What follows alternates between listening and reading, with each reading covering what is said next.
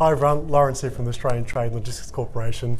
Really proud to announce that we've got Sidekicker who have come on as one of our national partners with the ATLC community, and I'm here today with Tom Amos, the founder and CEO of Sidekicker. Thanks, Tom. Thank you. So Tom, why did you start Sidekicker in the first place?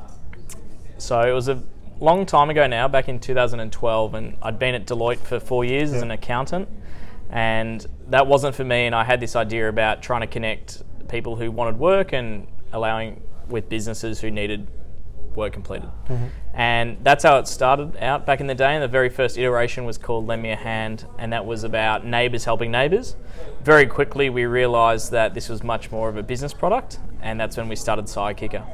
So I think for the first couple of years when we started out, we were doing a lot of small jobs, and what we did is we just watched what types of businesses were using the platform and how are they using it, and that allowed us to always be looking at how to solve better problems. And what we realised is that the big problem we were solving was how to improve the way casual and temporary staffing worked.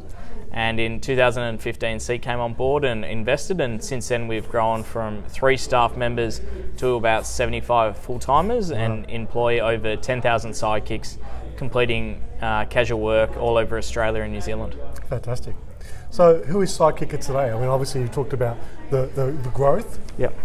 What other sectors do you sort of are working in now?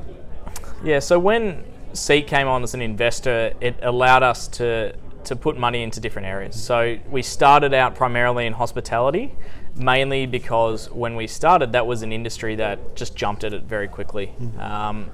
And it really worked. And then we looked at events and exhibitions, business admin, and we're now pushing into the logistics sector, which is why we're here today. Yeah, fantastic. No, really exciting. I think you've had great success to date, and what's the sort of thought process? I can see there's a great fit, but what was the thought process with you and the management team around going into warehousing space?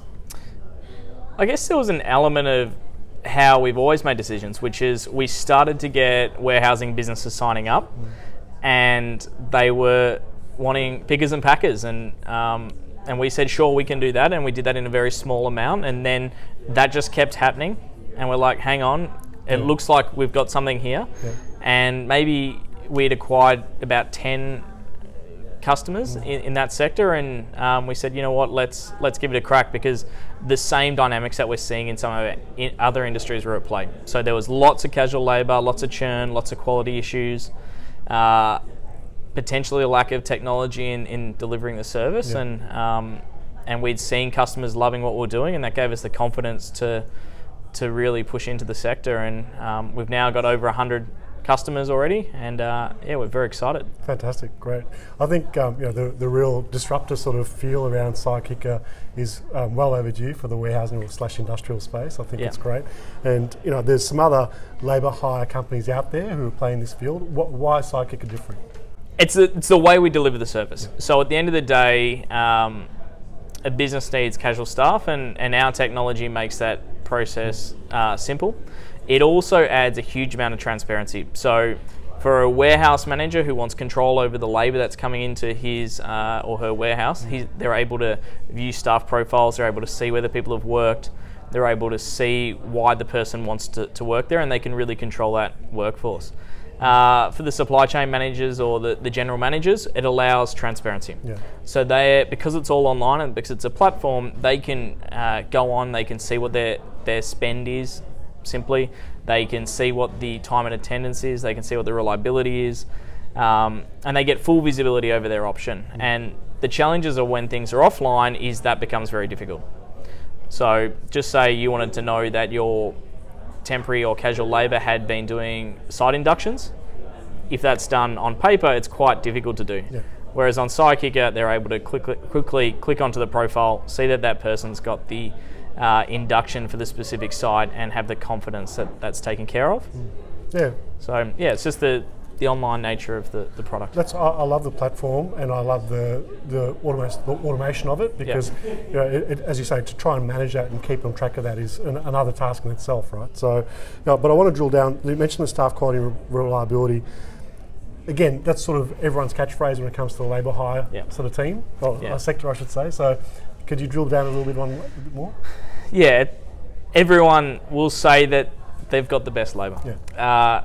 What we say is that we have the best systems to try and make that labour perform as well as it possibly can.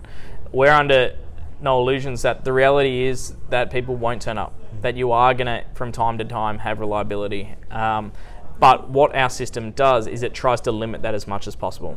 So we have a lot of automation in the background around making sure sidekicks turn up, 24-hour check-in texts, 24/7 operation teams that are able to, if a sidekick withdraws at the last minute, to replace that. Yeah. We have the accountability with the ratings and reviews, so that when staff are working, they know that, hey, if I don't do a good job today, if I'm not acting with the right intensity, or if I'm not working as a team, or not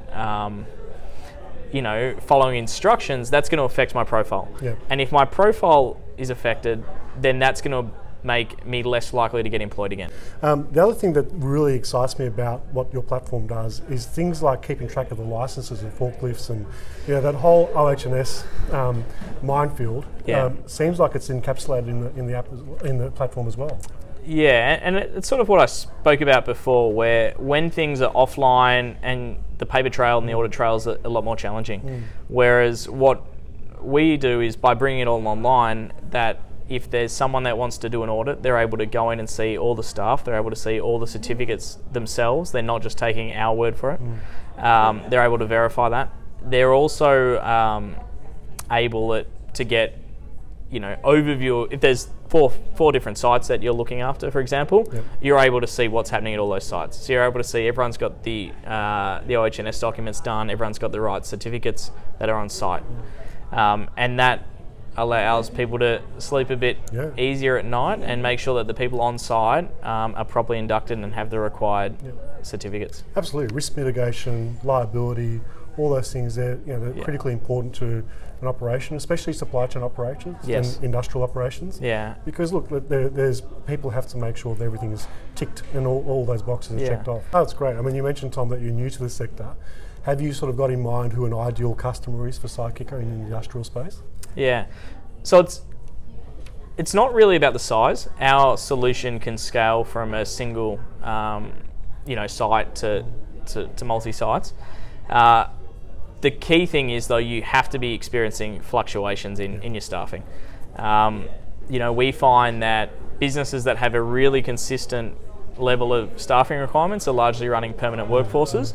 That means that they don't have the need as much for this casual component, which is where we really specialise.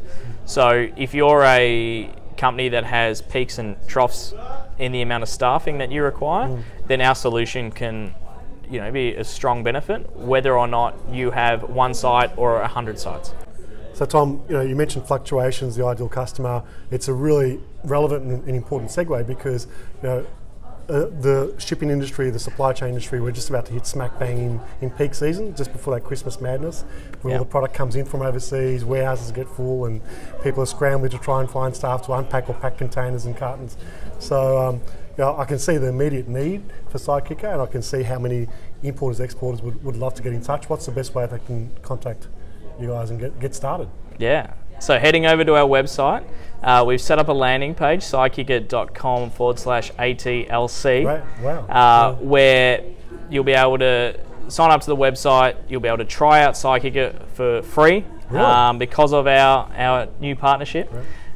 And you'll be able to hire a Sidekicker and see what the technology is all about, and see what our support team is all about, and chat to your account manager. So one of the biggest things customers are surprised about when they sign up to us is how much offline support we also do provide to our customers. Fantastic. So that is sidekicker.com/ATLC. Great. Thanks so much, Tom. Look, it's a fantastic offer to ATLC members and the broader community. Really wanted to try and encourage you to give Sidekicker a go. Once you've had a chance to experience the platform, the reporting capability, the visibility, I'm sure you won't look back. So thanks so much, Tom, and really looking forward to and proud to have you guys on board. Fantastic. Thank you. Thanks, Tom. Cheers.